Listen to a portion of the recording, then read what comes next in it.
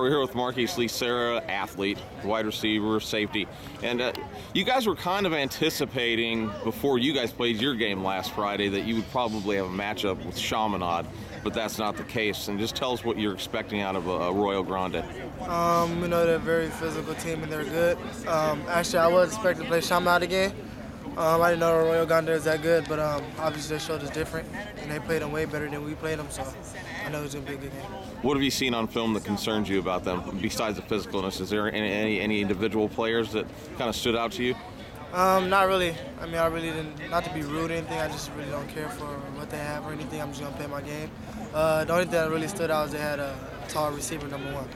Okay, and is that going to be your assignment? Not really, but I'm going to try to be on top of that just because they always throw to me. All right, and what does this all mean? Obviously, you guys just joined in a circle, and we're talking about this being, a third straight championship game that you guys are playing in. And what has this run been like for you, being a member of this team? It's been great. I never thought I'd be in the championship 3 times, especially coming from where I came from. Basically, we just playing just for the younger kids to get in the ring, the ones who haven't been here last year. That's what we're really playing for now. Since Aldridge got hurt, that's what we're playing for now, and that's what we really focus on. Yeah. It's really been kind of a wild couple of years for you, hasn't it? Going from kind of obscurity to being one of the stars of the team. Yeah, I wasn't quite ready for it, but now I'm just taking it in as possible. Well, hey, we'll see you tomorrow night, and congratulations on a great season so far.